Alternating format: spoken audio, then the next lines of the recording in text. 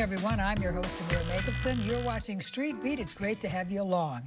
It's hard to believe, but summer is just about over, and the school year is very quickly approaching. Getting ready for back to school means a lot more than just new supplies and school clothes. It also means mentally and physically preparing our kids for the routines that coincide with the school year.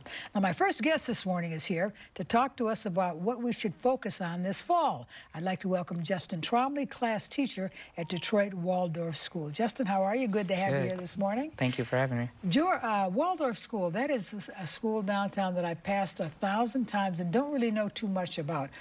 What is Detroit Waldorf? We are an independent school that's been around for just over 50 years now. And we our school strives to have a really strong balance of academics, art, music, physical education to create a really well-rounded student. So is it a school for anyone? Oh, yeah. Yes. For anyone.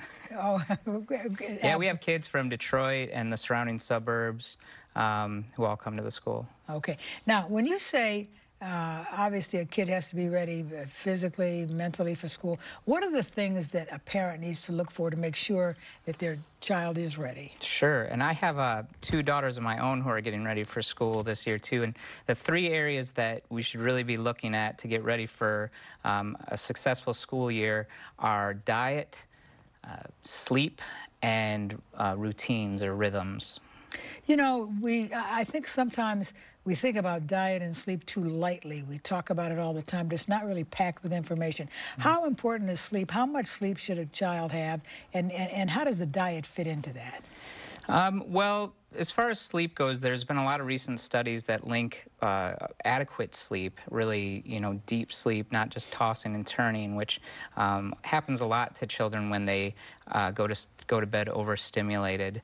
But adequate sleep really has shown to improve performance in languages and math especially, and so it's very important. And then personally, as a teacher in the classroom, if a child comes to school and they're tired in the morning or they start to drag as the day goes on, of course it's hard for them to learn. I mean, I have the same experience if I'm feeling tired. So. Everything is bigger. I mean, all problems are always bigger when you're tired, right, yeah. So, well, now psychologically, what is the preparation there?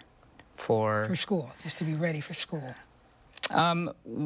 For myself or for the children? For the kids. Yeah, well, I assume you're ready. Yeah, I'm ready. They, psychologically, they'll be more prepared if they're eating healthy and they're and they're getting good sleep and they're having, and those things are both supported by having consistent rhythms throughout the day at home.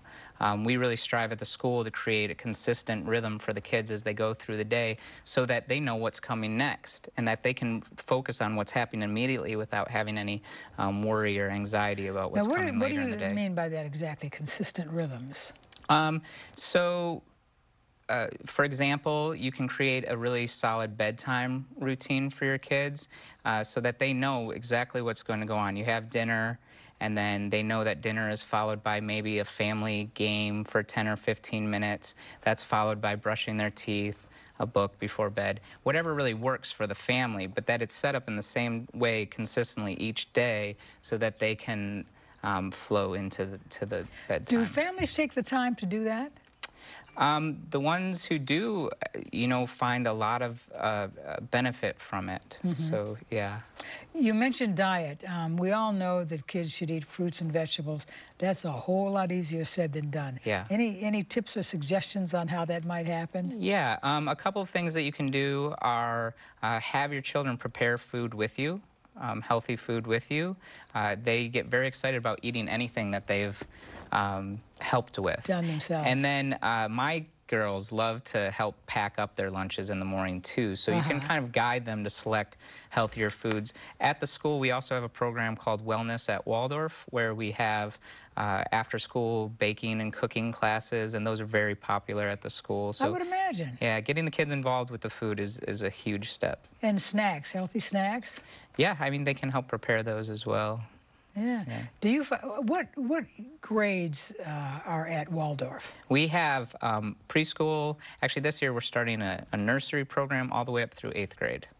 And it's been around for a long time. Yeah, just over 50 years. Wow, and you were telling me earlier it is a system, the Waldorf system, right?